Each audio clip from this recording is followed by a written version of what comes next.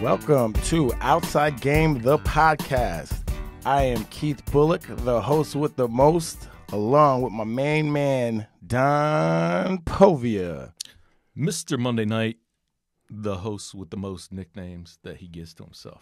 You gotta, I mean, bury that joke. You got to sometimes. But it's there. I'm gonna keep saying it. I'm not gonna stop saying it. That's your thing. We are back this week, and we have a guest this week. So we'd like to welcome to the show Mr. Zack Hample.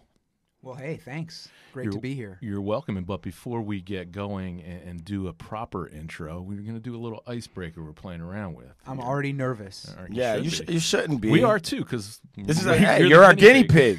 We're about to see how this goes. Bring it. Nice. So we're gonna play. What is this? Taboo.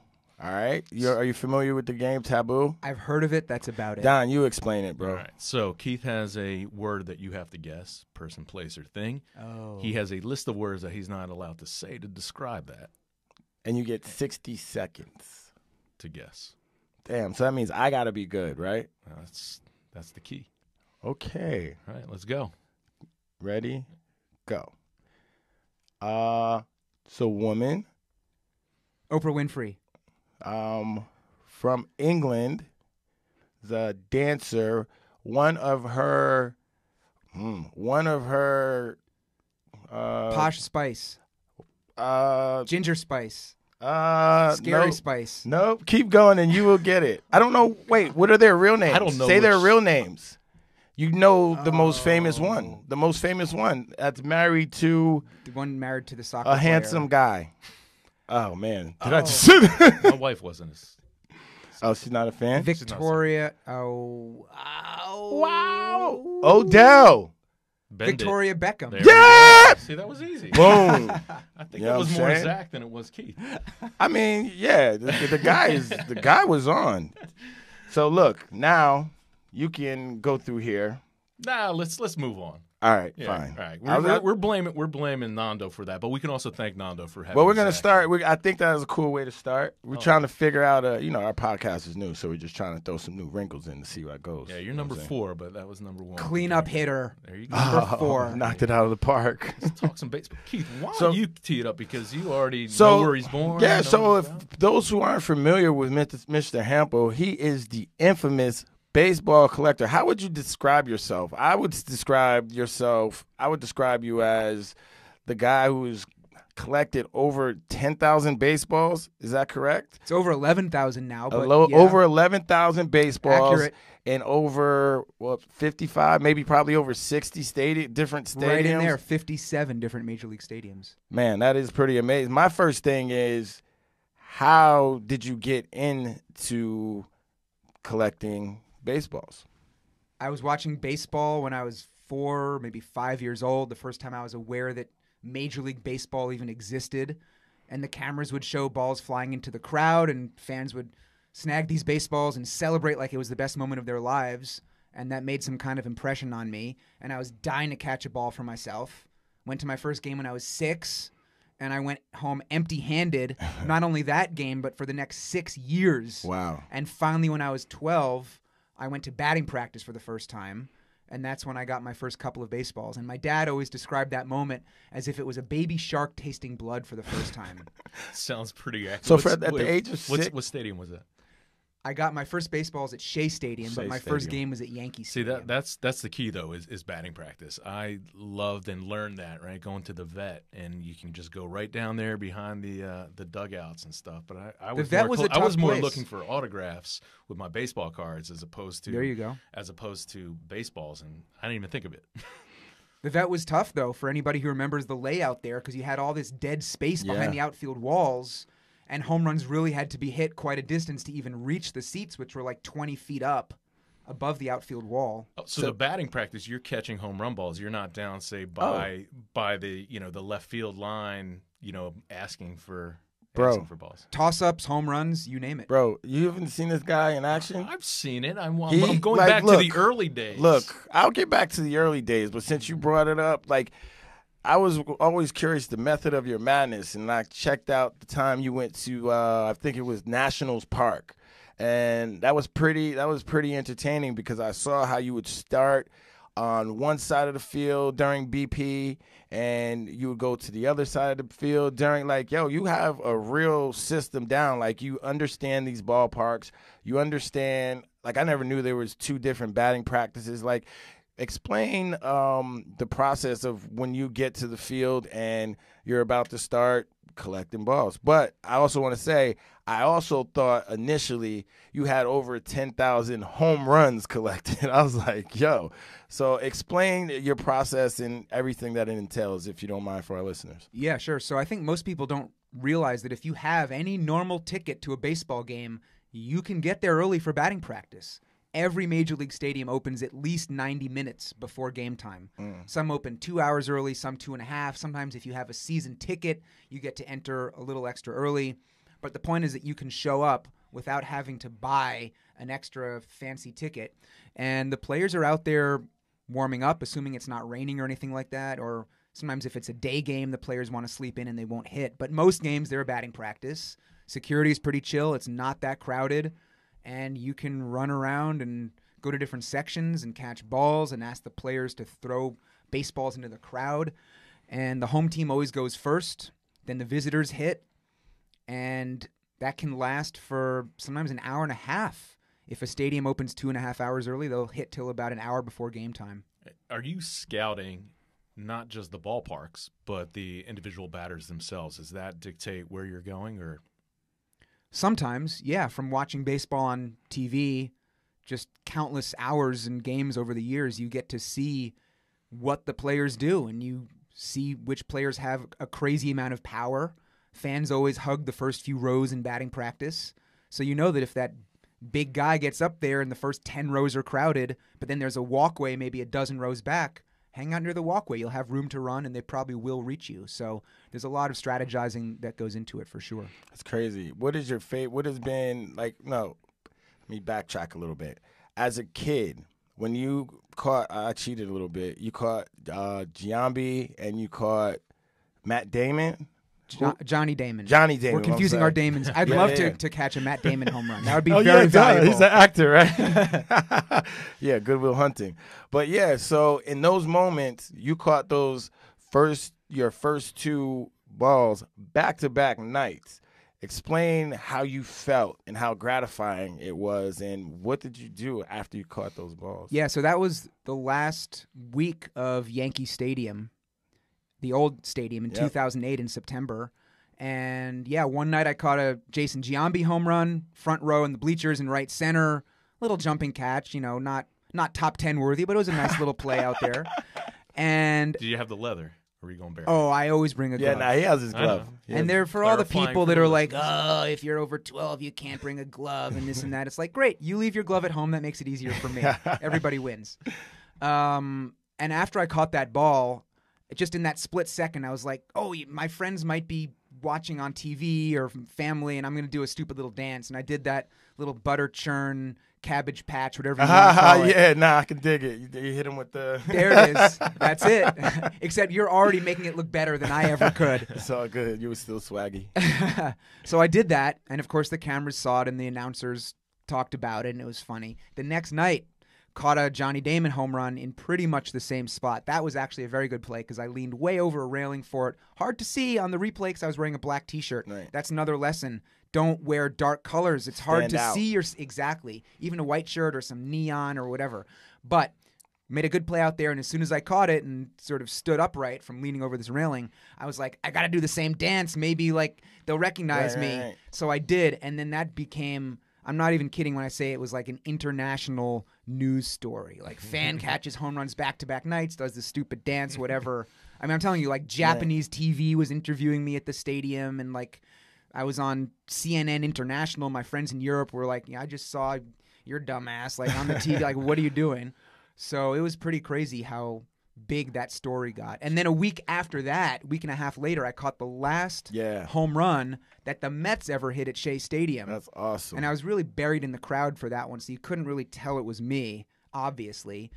But then word got out about that, and then you could see me in the replay freaking out. And then the Tonight Show with Jay Leno got in touch, and they flew me out to California and had me. And it's like, wow, my silly little hobby of catching baseballs turned into this, so is the hobby phenomenon. about catching baseballs or the baseball games? Do you go there early on? I'm talking early on when you first got that taste of that blood. It's I'm going to this game.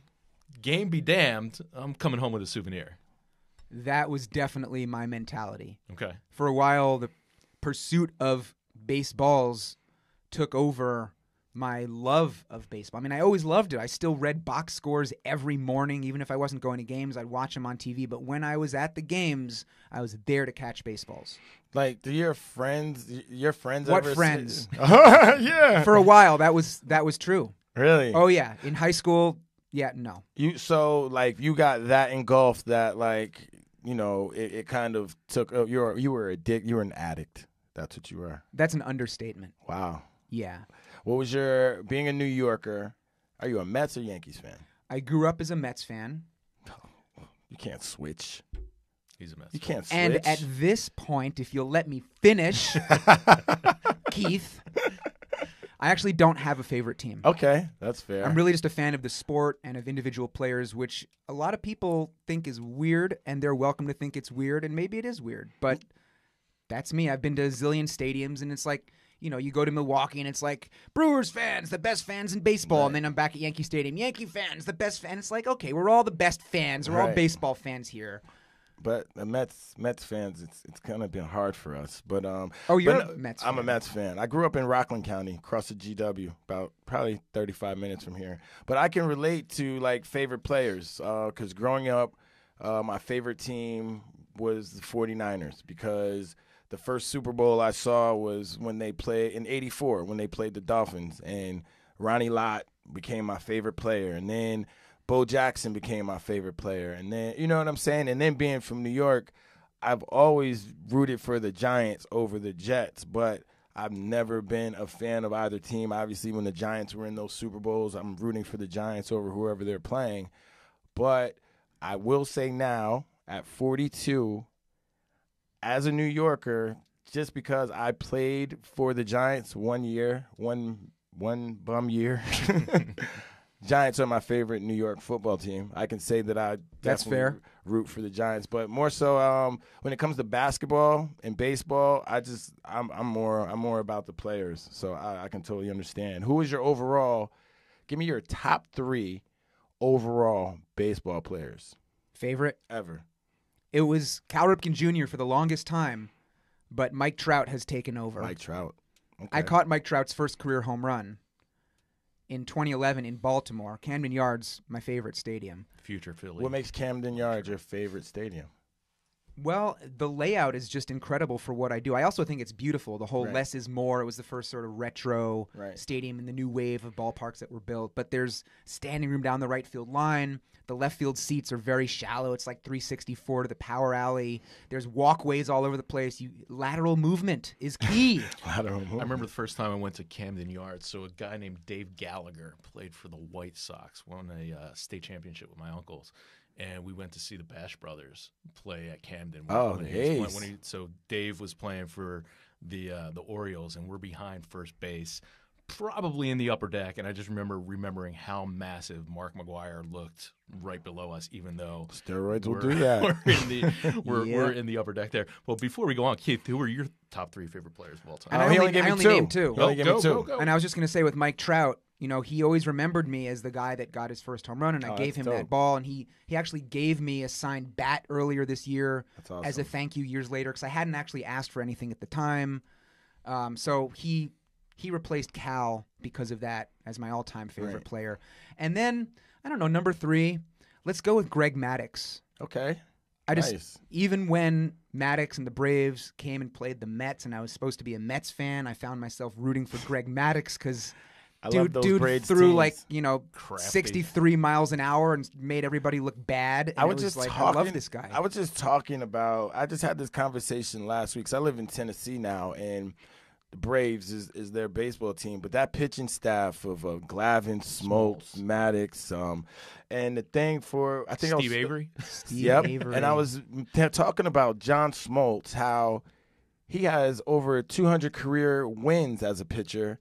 And then to be able to adjust your game to go to the bullpen, which is something totally different, and dominate like that. Like, that's pretty amazing. So is he one of your? I think he's a decent commentator now too. Yeah, he's very good. People have their favorites and their guys that they hate, but I thought Schmaltz was pretty good. No, he's on one of my favorite teams. So I'll say one of my favorite players, my top three. I'll say Dwight Gooden.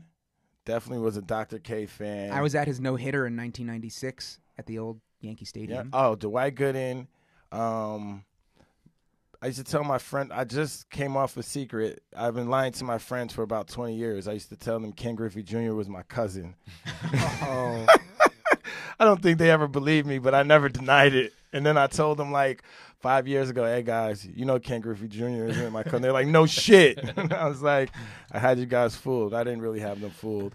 And then Barry Larkin. I really like Barry Larkin. I liked because he was a very good fielder and he was very consistent. Always hit about 300. You know, it was very consistent. And now let me just give you a current one because you gave one. Christian Yelich. I like Christian because I've seen his journey. I remember when I was still playing in the NFL, he was a small-time baseball. Might have been in college. I don't know what level he was at, but I always remember him being in proactive training facility out there in Westlake, California, training. You know, obviously with the baseball players, but us football players would be in there and got some time to just talk to him, just as the baseball guys in there, and then 4 years later, however many years later, he's the league MVP, and I haven't seen him since, but I hope he remembers those conversations because I'm going to hit him up for some tickets one day. There you go. There you go. What about you? Mike Schmidt. So I remember, here's my first stadium experience that I remember. I used to go with my dad and my uncle, who was my godfather, and we would have these terrible, if you remember, the vet had that obstructed view. Like I was under the 600 level, but not. No, it was like under the outfield overpass, and so you basically were watching games on the TV that they had hanging down there. But I remember he said, "Just remember that your godfather took you to see Pete Rose play baseball." Oh, there you go. So, but Schmidt was always my favorite as a younger, and then Ricky Henderson. I loved Ricky Henderson. I was a speed guy. And I'll admit it, we met him not too long ago, but Lenny Dykstra in that 92, 93, 94 run with the Phillies.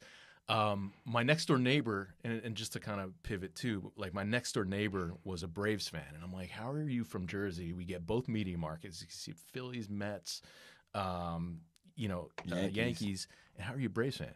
He's like, because I come home from school and TBS. We got these games on there. So growing up? You grew up down south. No, because it was Superstation. It was the national thing. So we always used to have home run derby in his backyard. It was Schmidt versus Dale Murphy. And then Murphy became a Philly, and I started being Dale Murphy just to piss him off. Oh, that's harsh. He hated that. And then I kind of had a thing. I liked Ripken. I played middle infield. I liked Ripken. I liked Ryan Sandberg. But yeah, I would say you just gave us 5. No, but I'm just saying it evolves. I'm glad you pointed that out because I wanted to. You gave us 5. I'm not giving any current players. How about that? So I would say Henderson, Schmidt, and Lenny Dykstra. So you say Mike Trout gave you, a signed base. What is that? Would you say that's your best piece of memorabilia? One of them for sure. That with a personal touch. I mean, I've caught some home runs that are worth more money. And we're certainly harder to acquire, So which ball do you own that is worth the most? And what, besides the Mike Trout ball that you caught, and I don't even know if that's your most special ball, but which is the most special ball that you ever caught as well? A-Rod's 3,000th career hit is definitely the biggest one. Mike Trout's first home run would probably be the second one. And I gave both of those balls to the players who hit them. Right. And I kind of regret it, but I kind of don't. But it's fun to think about how much those baseballs would sell for, hypothetically, if I still had them and I sent them to auction today. Yeah, but you have a story now, right? Nobody can take that away. And, I'm kind of getting older and in that mindset. You can't take this stuff with you. I mean, I collected anything that was remotely collectable, Yeah, and held on to it. And then when I got married and moved in, my mom said, "Take all these Foot Lockers and put them in your own house now." And now my wife says, "Take all these Foot Lockers. I don't care what you do with them, but get rid of them." And being able to let go now, and to people that appreciate them. Right now, it's my nephew. You know, my friends has twin sons. Gave them to him. She sends me a picture, literally thousands of baseball cards that he's stacking up with his grandfather. But to your point, you've done so much. People know you're the one that got these things. I think the fact that you gave them to these guys, who cares how much they're worth? Because that's true. I mean, one of the books I wrote, I researched the top 10 highest selling baseballs of all time. And it's that one from The Sandlot, right? Exactly. And number 10 on the list, I believe, was Barry Bonds' 715th career home run, which put him ahead of Babe Ruth on the all-time list, and that sold for a little over $200,000. Was that the one that somebody bought that, right, and wanted to brand it with the asterisks? Was that? I believe that was the final home run of his. Or no, that was 756, I guess, that put him ahead of Hank Aaron. Hank Aaron, okay. A lot of famous Barry Bonds home runs. Right. And I always wondered, like, would my A-Rod ball have cracked the top 10? Right. But, you know, I got to do a press conference with A-Rod at Yankee Stadium. Money can't buy that. That's exactly That's what my pretty point cool. is. You got the stories. That's the experience. Like, man. I could still have the baseball sitting on my shelf, which would be cool. But it's almost like these things are now an historical record that you've done these things. And the Yankees, holding on to that ball. No, he's a whole, like, his Wikipedia page is long as shit. And has some misinformation. Yeah, they always do it. Yeah, they always do usually misrepresent unless you get a real company to do it for you. They just make stuff up. Can I ask you a question? Absolutely. What is the biggest untruth that has been reported about you in your career? Oh, man. Something just like 100% wrong. Like, how do you even report that? Because it's the opposite of what it is. The time that they said that I robbed a cab driver in Nashville. I swear to God, that has to be the biggest untruth ever. So here's the story. I'm commentating. Lay it on us, yeah. I'm doing commentary for Titans game, preseason games, right?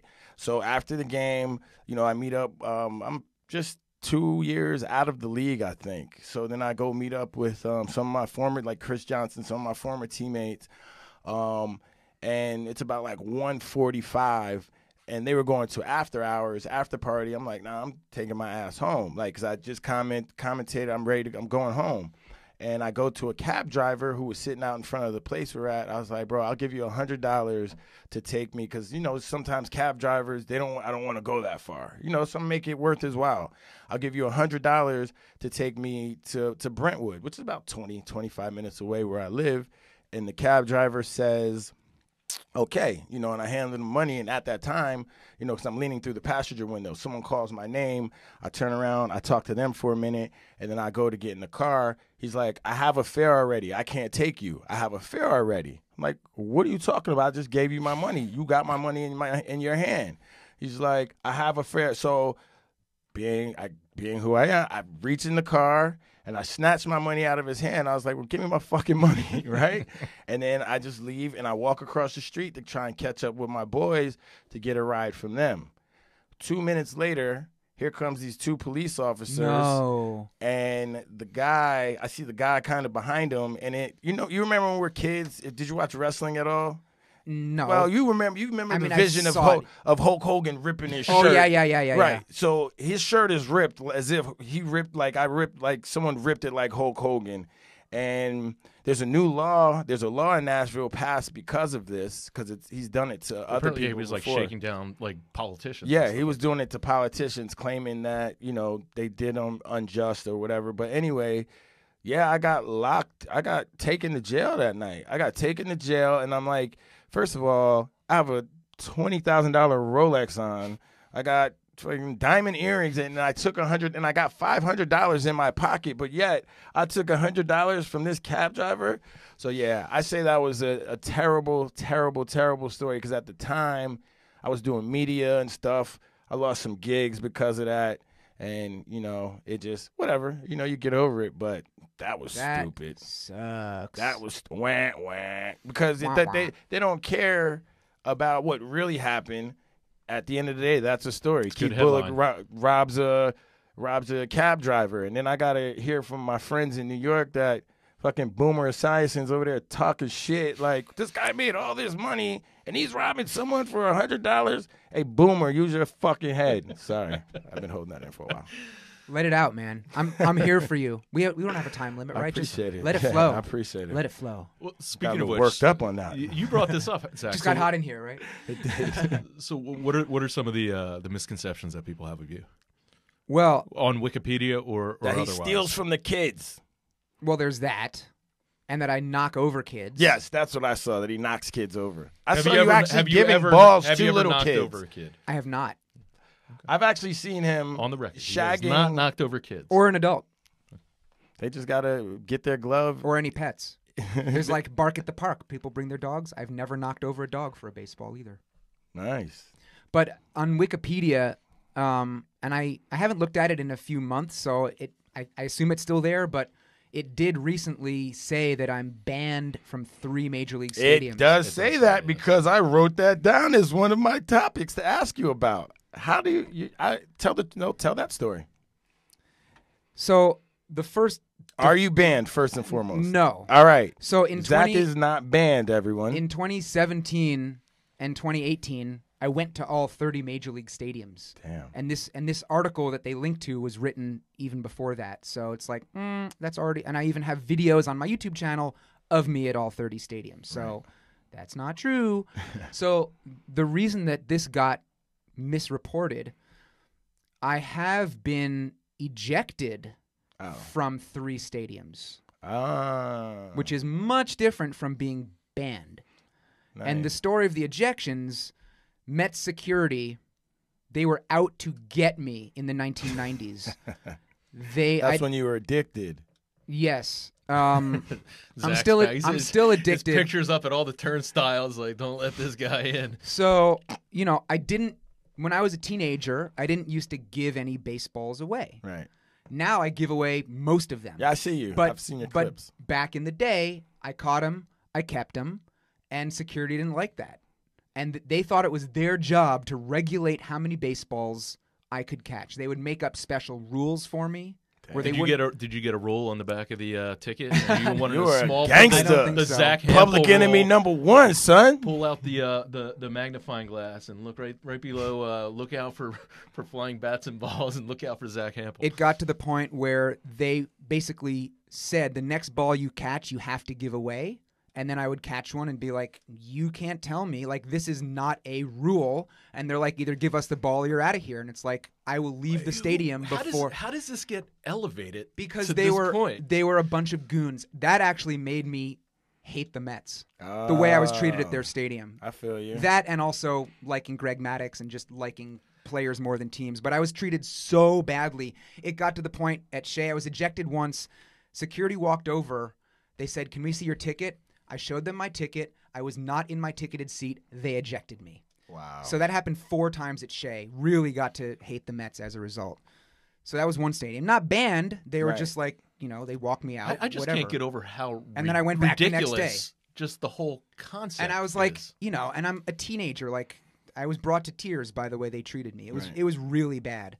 I was ejected from Nationals Park because I was seeing the Dodgers, I think in 2012, and the Dodgers had commemorative baseballs for their 50th year at Dodger Stadium, right, 1962 to 2012. Got a bunch of commemorative balls. I was with someone who had club access. We went up to the club. There was this fancy area, this carpet. I laid out my baseballs on the carpet with the logos face up, taking some pictures from my blog. A police officer walks up. He's like, oh, excuse me, what are you doing over here? I was like, oh, I'm sorry, am I in the way? I'm just grabbing a few pictures. He's like, I'm going to need you to wait here for a moment. I'm like, is something wrong? He's like, yeah, there's a report of you selling baseballs. And it escalated, and I ended up being surrounded by 6 or 8 security guards, supervisors, police officers. The head of security came. Wow. Do you think they insisted? Do you think that one was because somebody was suspicious of what you're doing at the time, or because they didn't know who I was? That's what I'm saying. They didn't know this was Zack. And it's just like you with the Rolex. Like, I have this Rolex. Why would I steal $100? Right. I told them, guys, I caught Mike Trout's first home run last year, and I gave it to him. Right. Like, if I wanted to make money from That's the one selling I'ma baseballs, sell. I'd save that one and sell it for 6 figures someday. You know? And I had never sold a ball, and they're like, well, we got to report that you're selling baseballs, and they ejected me. Wow. So that was zero due process. At least it didn't go on your either record. Of these things. Hey, if you were black, they would have taken you to jail. Might have got If you were shot at the too. vet, we would have had a jail in the Might have got basement. shot too. Hold up, he's got baseballs. And Number then 3. and then the third ejection was in Philly at Citizens Bank Park. I committed the horrible crime of sitting about 8 seats over from my ticketed seat. I had a seat in the middle of a section. It was half empty. I sat on the stairs. Same row, same section. And somehow security saw me move over after they walked me down to my seat. They insisted that I sit in my seat, so I moved over, then I moved back. It sort of became a whole thing. I actually caught a home run that game, and then that kind of drew their attention back on me, and they were threatening me and all this stuff. If you're out of your seat one more time, you're out of here. The security supervisor then walked up the steps. I turned to my friend, and I said, man, security is being a bunch of fill in the blank today. It was a private conversation. A beer vendor overheard me, ratted me out to security, and they ejected me for the bad language that I was reported to have used. By that rationale, half the stadium should be ejected every game. Yeah, true. So those were my 3. You can throw batteries. The You just 3 can't, stadiums that I've been ejected from. Talk smack about the. I told a reporter at some point, yeah, I was ejected from 3 stadiums. Somehow that got translated into I'm banned from 3 stadiums. That got written by some stupid website called Fansided.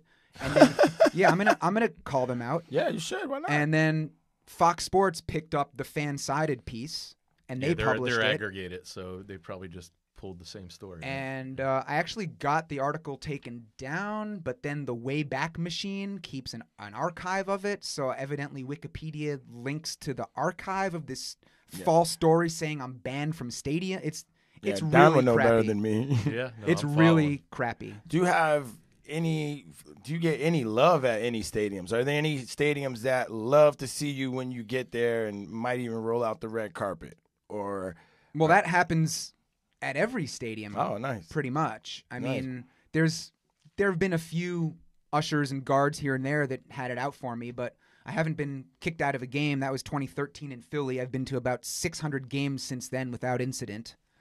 Of all the things to be notorious for. Nah, he's Right? public Like, enemy. They got him public enemy number 1 because he's sitting 4 seats away. You don't have a hot dog.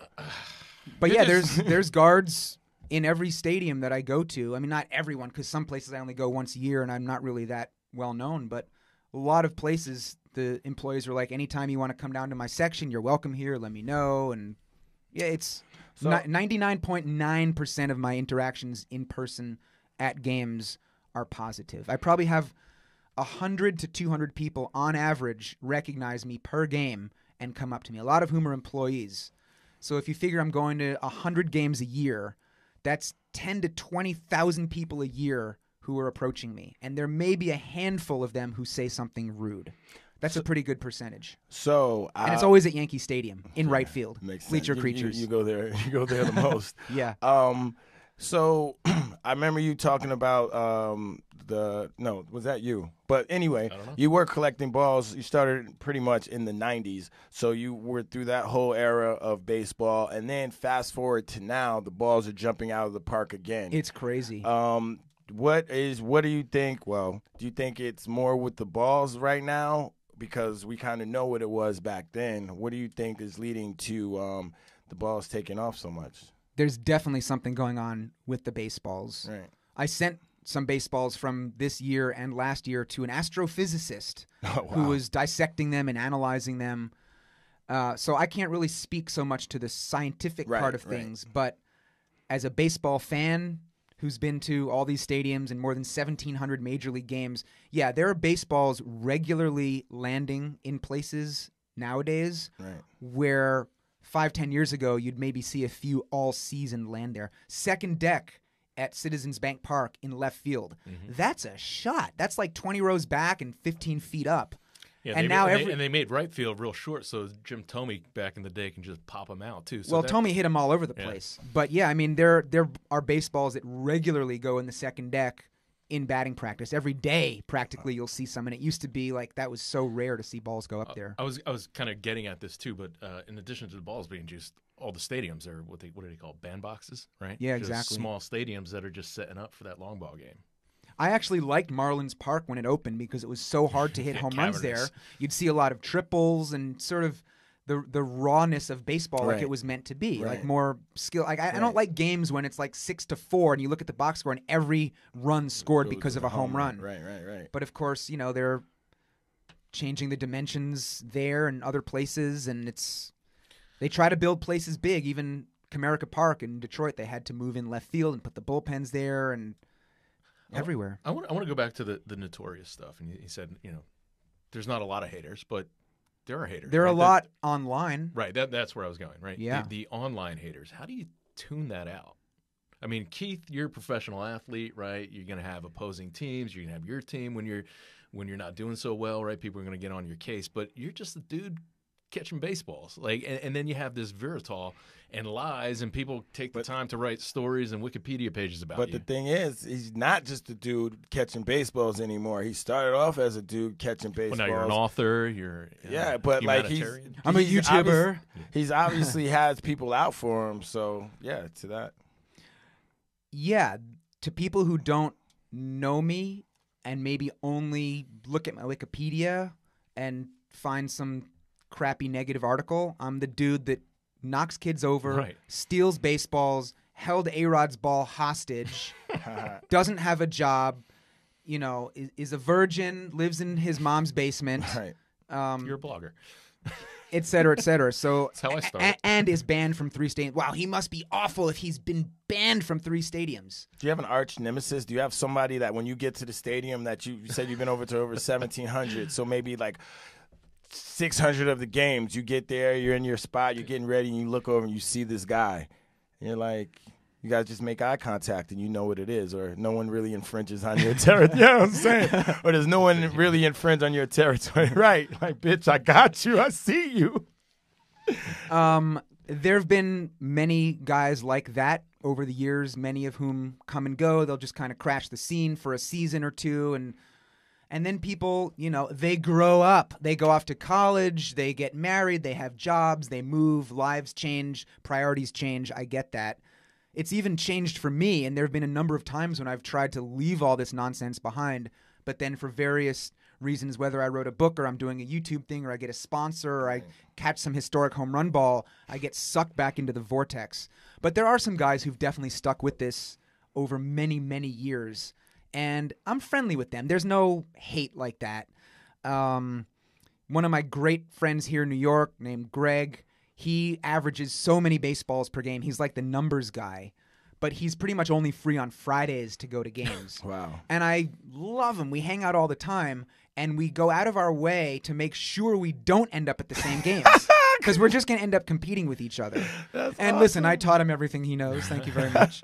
But, we were both in London this year for the Yankees and Red Sox, getting in each other's way. We were both in Japan in March for the A's and Mariners at Tokyo Dome, getting in each other's way. We were both at the game in Omaha over the summer, in each other's way. So we're going to be at the big ones where it's like, this is the one time we can be at this stadium. We're both going to be in Iowa next year for the Yankees and White Sox, assuming we can get tickets for that. What is a Japanese how does a Japanese baseball experience compare? Well, obviously it was it was Major League Baseball. Yeah, it was a major American game, but how does the Japanese the stadium experience compare to over here? Obviously it's totally different because when the NFL, I travel to London, when the NFL goes over there, and, the UK crowd just cheers differently. They're unfamiliar with the sport, not as familiar as we are in the States, but baseball in Japan is huge. So is there much of a difference in the interaction from Japanese stadiums and American stadiums?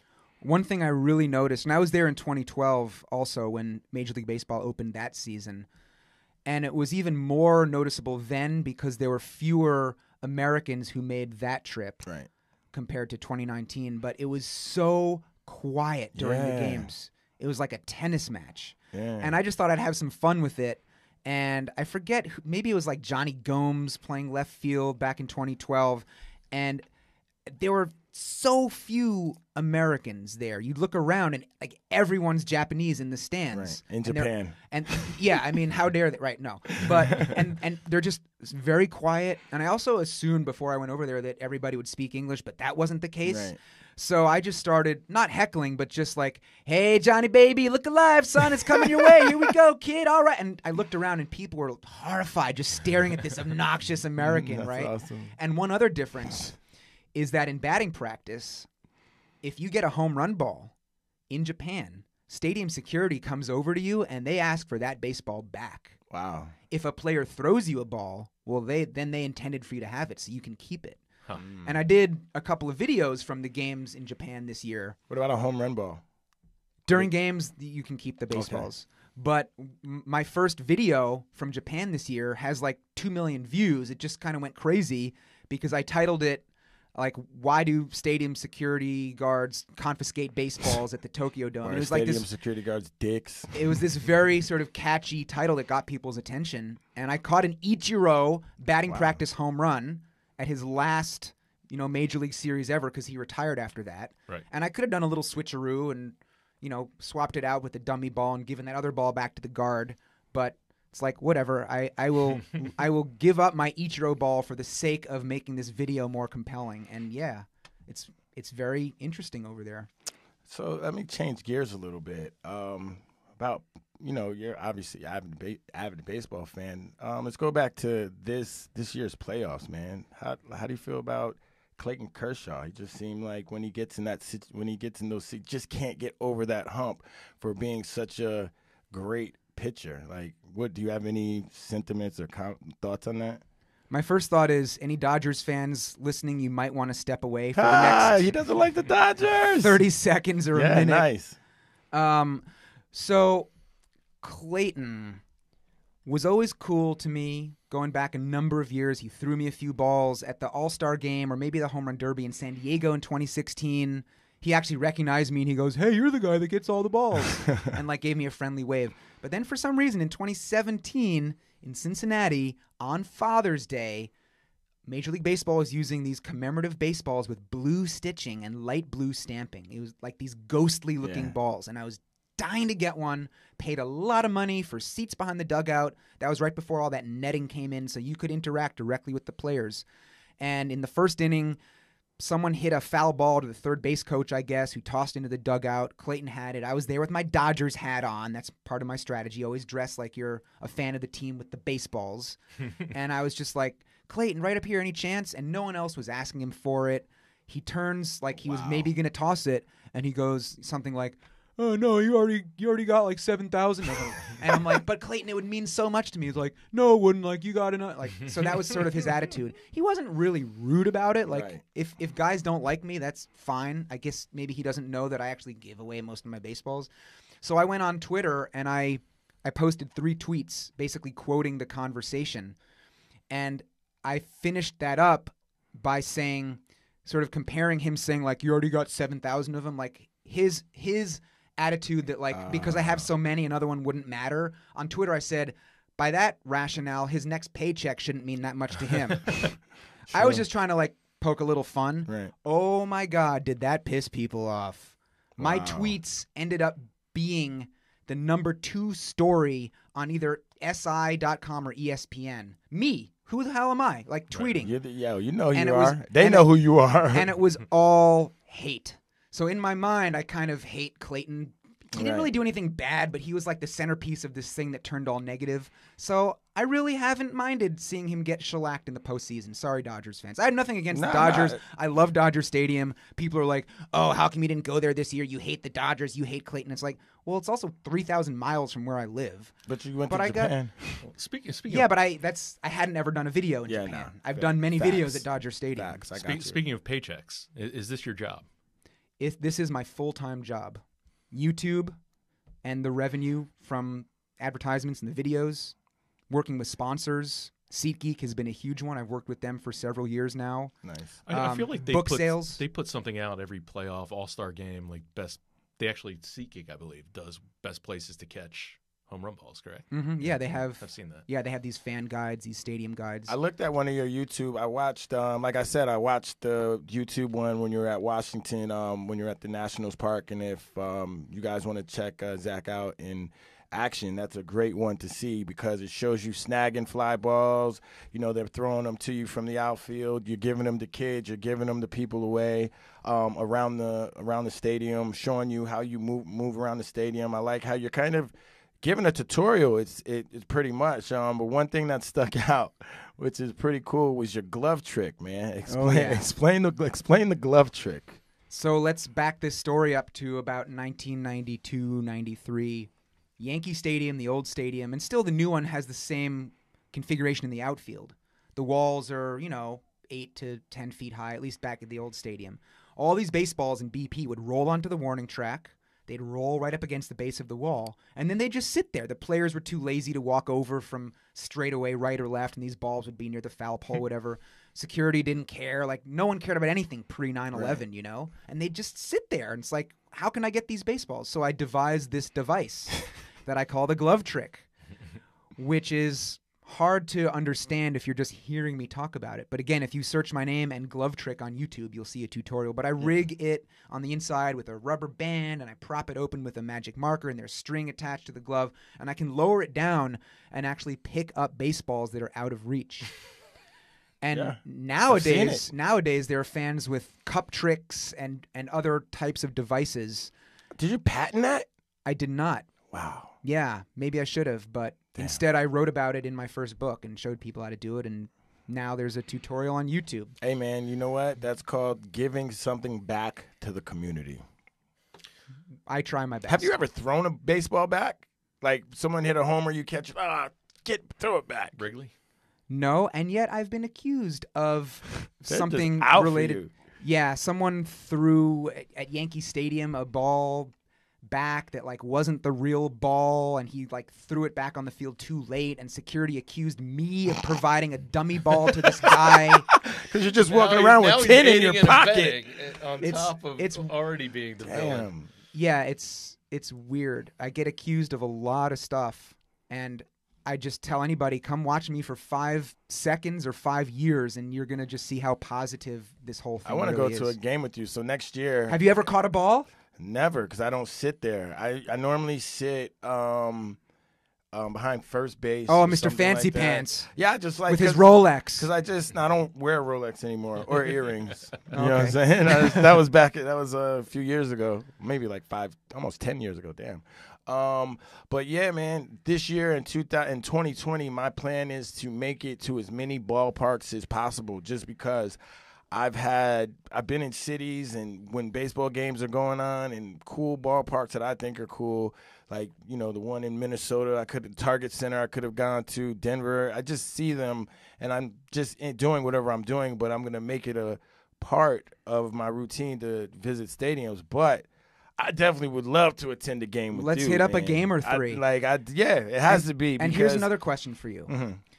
How would your professional athlete football skills translate to baseball? Could you have played baseball at the high school, college, pro level? At what point and what position? And what could you do? What could you not? Can you hit? Can you catch fly balls? Can you judge them? Talk to me. Speak on the subject. I started playing baseball in 5th grade in little league. I made all-stars 5th and 6th grade. I was always an all-star till about of course. Till about 10th grade. I quit playing baseball in 10th grade because that's when it started to get real competitive, and it's one of those things like if I don't know, man, I felt like if your dad wasn't there helping out with the team and whatnot, you know what I'm saying, it was going to be hard for you. I actually was put as an alternate on an all-star team for the first time ever. I'd never been an alternate, and I was just like, man, forget this, man. I'm just gonna go play I just lost the love for baseball, but I'm